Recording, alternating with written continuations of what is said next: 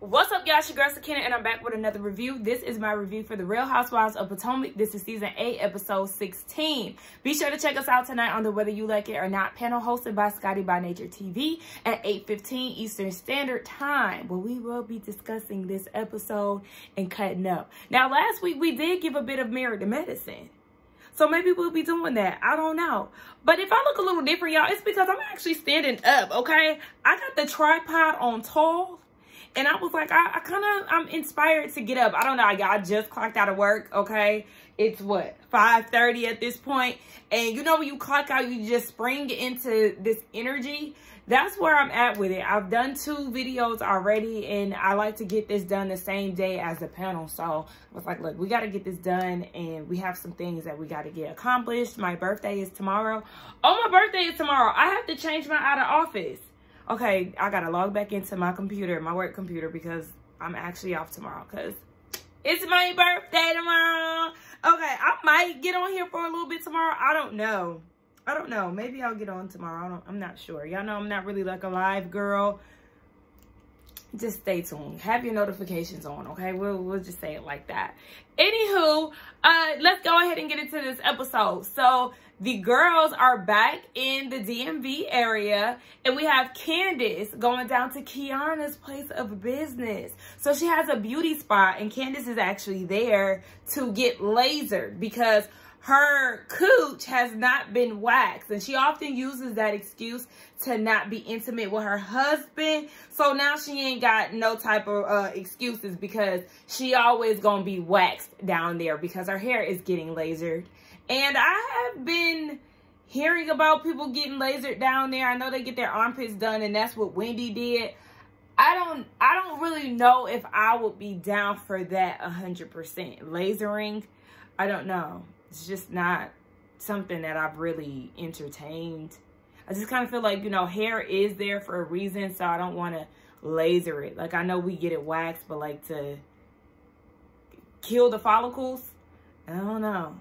Anywho, but shout out to the girls that do it. So yeah, Candace is there with Wendy, and they're having a conversation about Kiana and her interactions with the ladies. So Kiana was like, you know, she was looking at everything from a bird's eye view. Of course, she felt some type of way about them not checking on her. But she did say that, you know, those are her girls. Wendy wanted to reiterate that they did want to check on her, and they did care about her and things of that nature. So they get into the dynamic between Robin and Candace.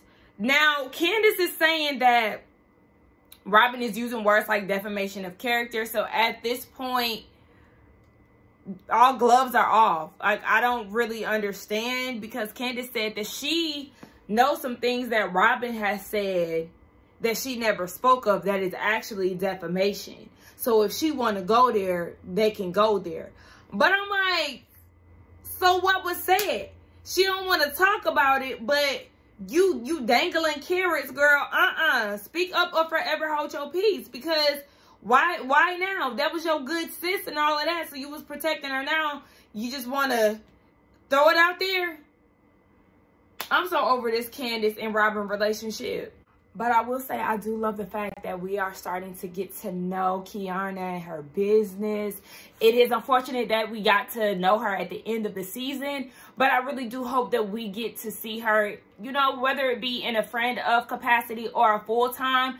I hope that we see more of her next season, but I feel like that does require Wendy and Candace to come back. We already know there's going to be some type of shakeup for Potomac, but I feel like Kiana, she was needed earlier on for sure. Grace going on to college, and I'm crying. Ugh. I've been very much so in my Pisces energy these days, and I don't like it. I feel like I've cried on camera a little too many times for my preference. It's really these shows, and then, you know, my own personal stuff that gets brought up from the shows that just bring up emotions. I'm just like, ugh, you know, I don't really be. Oh, I cannot wait until this video come back on the 26th. We're gonna be turned up, y'all. Anyway, yes. So Grace is going off to college, and her saying bye to her sisters was just very emotional for me. because I wasn't expecting her to cry. You know, Grace kind of has that Giselle spirit. All three of them act like that, honestly. I never really see them get emotional. They're all just kind of stoic in a way. I don't know. And it's probably just learned behavior from their mom. But when she hugged her, one of the twins, she hugged her for a long time. I was like, she's getting emotional. But you can tell she was kind of trying to hide it. She didn't start crying until she got in the car. And I was just like, oh my gosh. Because that's me.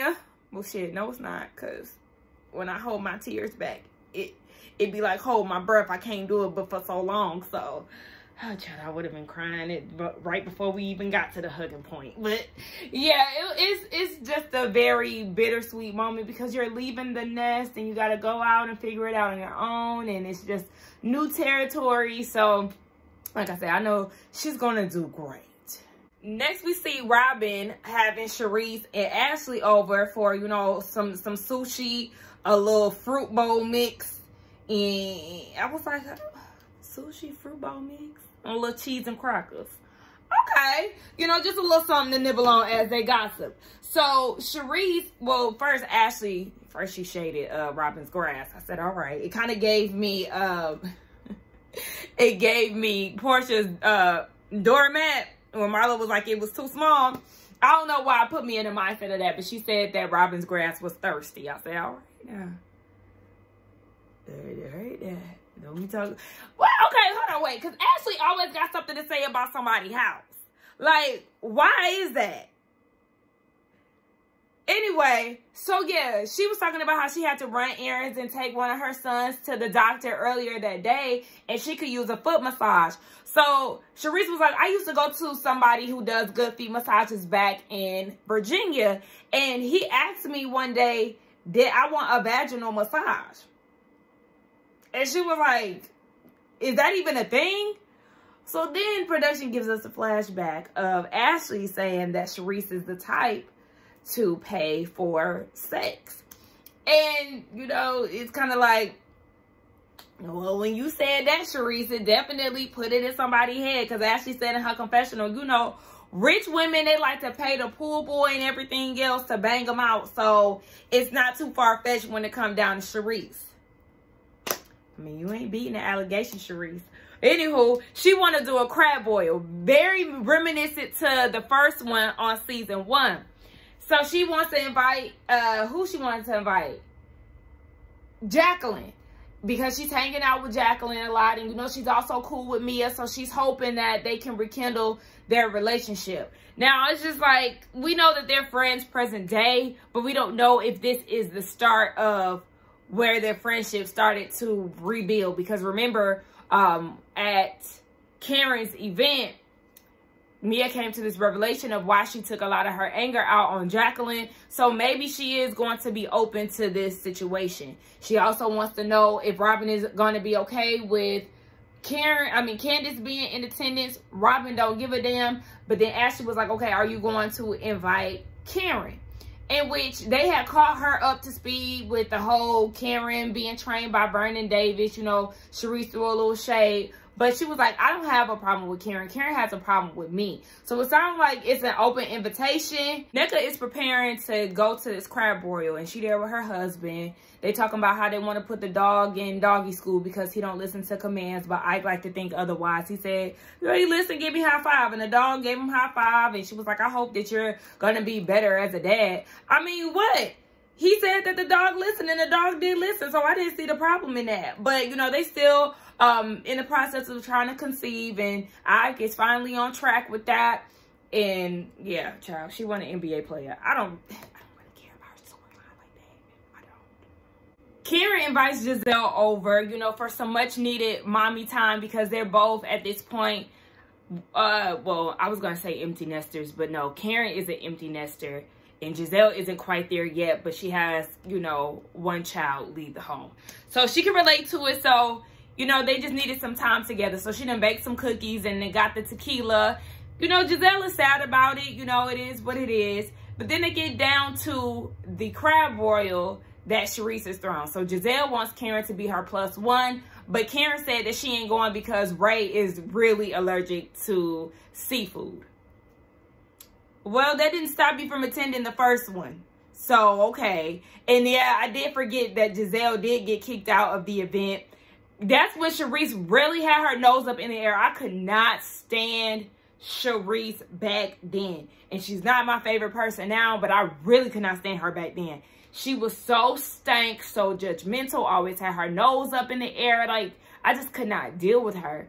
But yeah, she Karen's not trying to go to this crab boil, but I mean, I don't know if she's gonna come or not, but we'll just see. But she did tell Karen that Jacqueline is also going to be in attendance. Karen is cool with Jacqueline too. It seems like all these girls is real cool with Jacqueline off camera. I wonder how Mia feel about that. So we get down to this crab broil at Charisse's house, and she lives in a townhouse. I didn't even realize that that was her son. It was a rainy day, so it was her son that was going to get the ladies and bringing them to the door with the umbrella. But yeah, Robin gets there first, and then Candace arrives. Now, Robin was on her way to the door to let said guest in, but once she realized that it was Candace, she moseyed her way back up the stairs and basically was like, yeah, I'm not answering the door for her. Okay. So it's awkward between the two of them, obviously. And then to make matters worse, Giselle comes in. So you got the Green-Eyed Bandits and Candace, and she's just there. You can see her texting. She probably like, oh my gosh, like somebody hurry up and come. This is awkward. You can see her ordering a strong drink. You can see Robin guzzling her drink down. I said, oh my gosh. Y'all are that uncomfortable to the point where y'all have to guzzle some drinks down just to kind of relax a little bit. But Wendy is not going to be there, and Karen is not going to be there. And of course, they call cap on Karen not coming because she's been around crab before. So has Ray. She was at the first crab boil. So girl, this is just an excuse for you not to show up. So after Giselle gets there, Jacqueline arrives, and everybody's excited to see her. And the Green-Eyed Bandits are asking when the last time she spoke to Mia. It was 2 months ago, and they ended the conversation. Y'all see that? It's like a feather or something.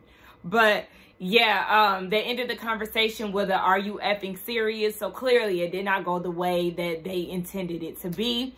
Kiana finally gets there, and I said, okay, finally my girl got somebody to hang with. Because at first I was like, I don't even know if Kiana knows Charisse like that, so I don't know if she's going to get an invite, but she did. And then Ashley came. NECA showed up with her Grand Dame of North Potomac sash and her crown. Baby, ain't nothing that you can do at this point to just make me interested, and that sucks. It really does. I came into this thing giving NECA the benefit of the doubt. You know, chopstick buildup. But yeah, giving her the benefit of the doubt, and it just kind of seems like there's nothing that could be done for me to really just be like, oh my gosh, I'm going up for NECA, because I just don't. And it's like, I try, I want to, but I just don't. Mia gets there, and she said that she's not surprised that the women are friends after their fallout. So it's very fitting for her to be at Charisse's crab boil, like I said, because they're friends. So when she gets there, Giselle tries to get the party started immediately. So last time I talked to you, Mia, you said that you and Jacqueline, y'all spoke and y'all were good. But then Jacqueline said y'all really ain't. And Mia's like, yeah, there's things that we need to sort out that has nothing to do with any of y'all at this table. Okay, hence mind your business, as she should have known in the first place. So they go downstairs, Mia and Jacqueline, to have a conversation. And I'm just kind of like, did y'all really have to have it here? I don't know, but we'll just see how it turns out. But the girl said when it comes down to this crab boil, the crab is very bland. She only seasoned the top. She did not boil it in Old Bay, a little butter sauce, no nothing. They said the drinks was hitting, but the crabs was missing something. How you gonna be bougie and don't even know how to cook? Who cooked the damn crab? You should have hired somebody. Well, hell, she may have hired somebody. Girl, you should have got somebody from Baltimore. So they have their conversation, Jacqueline and Mia. And Jacqueline was like, girl, when I said that you need some peen, I was joking. And for you to take it that far, that was just too much for her.